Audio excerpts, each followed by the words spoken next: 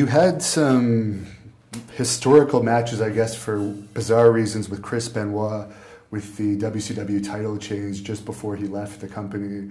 What was the whole deal with that? Simple.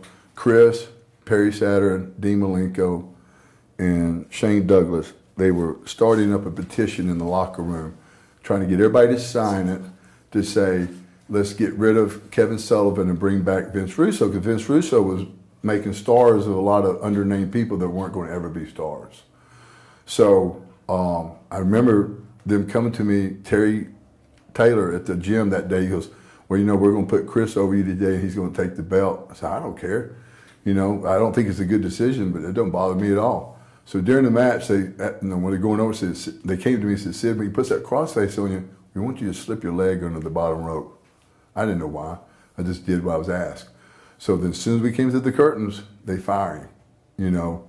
And I don't know why they did that to fire him, but they did. As soon as they fired him, and then Kevin Nash put it back on me the following night on Monday Night Nitro. It's probably one of the dumbest booking decisions in history. It probably was, for sure. What was he like outside the ring, and did you have any premonitions that he may have had a dark side to him? No. I'm going to tell you something, man. Chris Benoit, to me, I'll never forget it. After it happened, I was in my front yard mowing, and I was sitting there going, man, what a gentleman Chris was. Then it hit me. He's not a gentleman, he's a monster. Now, Devin, this is just totally my opinion.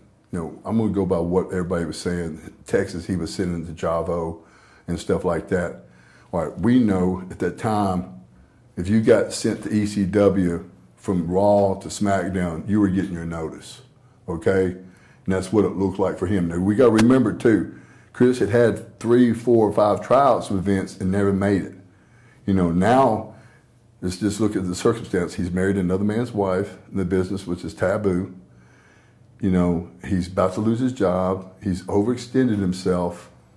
And the word depression is right there. I think his wife had a restraining order against him at some point. There was some police stuff going on as well. Oh, was it? Yeah, there was some marital issues. Well, see, think about that. So now here it is. You know you're about to lose your job. Your wife's threatened to leave you. You got a kid. You know, and Chris was a quiet guy. I don't know if that had anything to do with it. But it was just too much for one person. And that's what, guys, it's just, the business does that to people. And you might not go out and commit mass murder, but you either overdose yourself from depression or you do things to yourself that affects your family, you lose your wife. Depression is linked there, guys. The killing of the child is probably the worst thing that happened there. Not to say the killing of the wife was forgivable. No, both were horrible.